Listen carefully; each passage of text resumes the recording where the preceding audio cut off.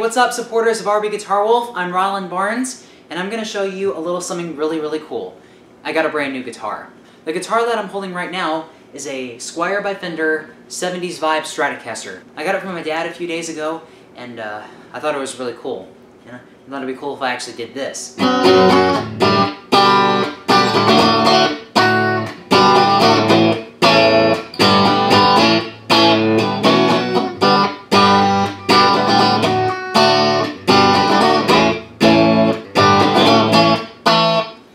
Have you guessed the song that I'm playing? Comment below what you think it is.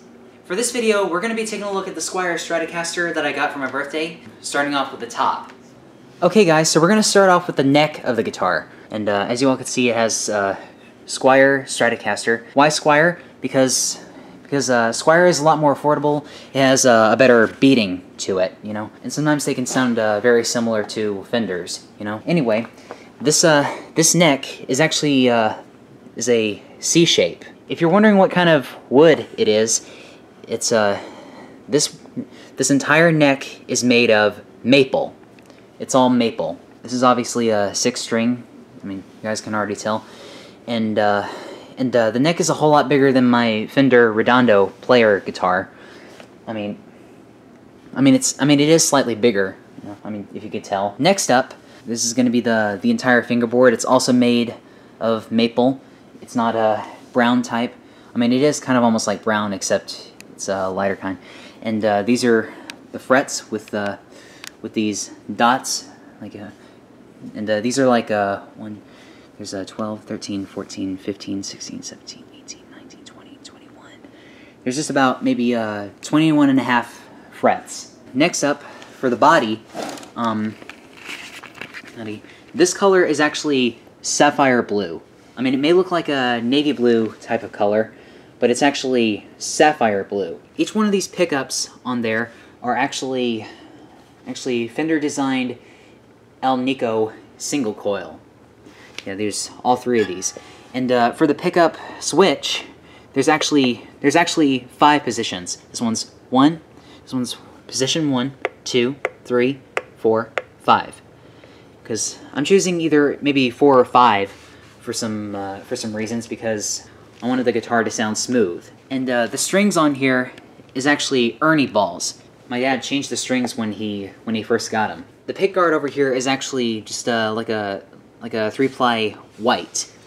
It doesn't look anything like a sparkly white or anything like that. It's just regular white. The pickups over here are also aged white, if I'm correct. The bridge or tailpiece at the bottom is actually a 6-saddle vintage style synchronized tremolo, and this over here is when you put your the whammy bar on, which I'll do later. Instead of the guitar having 2 switches, volume and tone, there's actually 2 tone volumes and 2 tone switches and 1 volume switch. This one's volume, and this tone is actually for the top pickups, and the other tone is for the bottom pickups, for the bottom positioning. Actually, this guitar has like 21, not 21 and a half. I mean it is 21 and a half, but to you it's actually 21. And this entire guitar is actually 25.5 inches long, or tall. The whole body material is actually some soft maple. It's covered with some wood gloss in it, make it seem a lot more shiny. And this kind of Stratocaster is a classic Vibe 70s. And I repeat, no, this is not a Fender.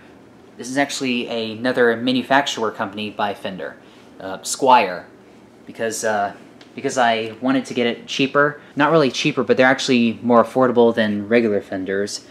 And soon, when I have enough money, I'll be able to get an Epiphone Les Paul, because they're a lot more affordable as well. And the radius of the guitar is 9.5 inches. Like this whole side of it. So yeah, that is the Squier Classic Vibe 70 Stratocaster. Well, thank you so much for watching my review for this new Squier Stratocaster, and if you did, be sure to leave a like on this video, and be sure to hit that subscribe button and ring the bell to get notified every time I post. And until next time...